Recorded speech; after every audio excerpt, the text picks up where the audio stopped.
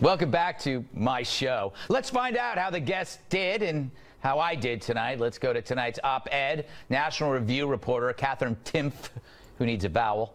She's been watching the show all night, I hope, and now she'll assess exactly how many things I got right and how many things everyone else got wrong. Isn't that right, KT? No. First of all, I've been going through all your math and all of the Hillary is evil stuff. Right. And it turns out that it's not math.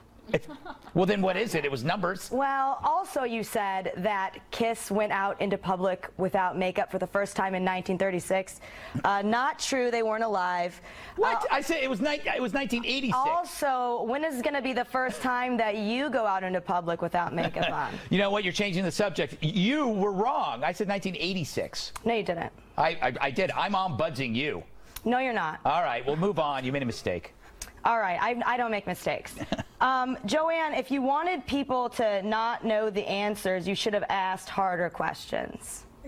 I thought they were hard. No, I mean, the only easier questions would have been if you asked about women's basketball trivia, you know? That'd be the only easier thing I can think of. You picked like the second easiest thing. You're right. Yeah. You're right.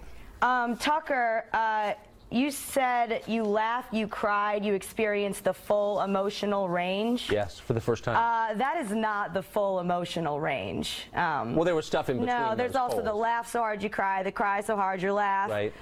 You know, the being not mad, just disappointed, the being disappointed, just mad. And, you know, those are just the ones I've had today. And envy, guilt, and shame. No, it was all of it was in there, for sure. That was implied. Yes. Greg, you got a lot wrong on the pothead stuff. Well, explain to me what I got wrong. I'd love to hear it. Well, you are not really considering all the ways that potheads are contributing to the economy.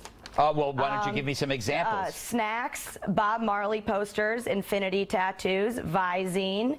Urban Outfitters would go out of business completely. That's true. That's true. And the fast food industry, what about the fast food industry? Yes, but you know what? There's a lot of non-potheads that use the fast food industry, too. I don't know about that. Also, you saying that it's detrimental and makes people sit on the couch. It looks like liberal internet's not too happy with that.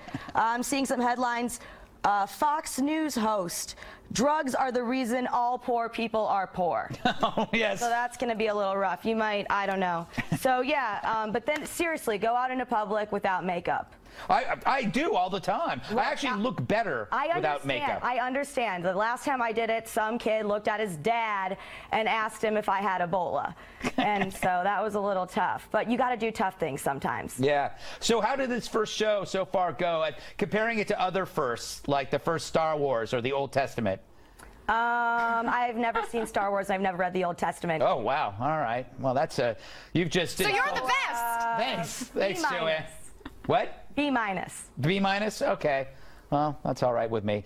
All right, Katherine, Joanne, and Tucker, thank you for being on this very first show. But it's not over, because for you at home, I have something to say after the break. But first, let's go to our live traffic cam outside the studio. It's really a madhouse. A lot of people trying to get in to see the show tonight. They couldn't make it, but it's a great sign for us. The buzz about the show is really building. Joanne, as you noticed, they got rid of the traffic lights to see if it would flow even better.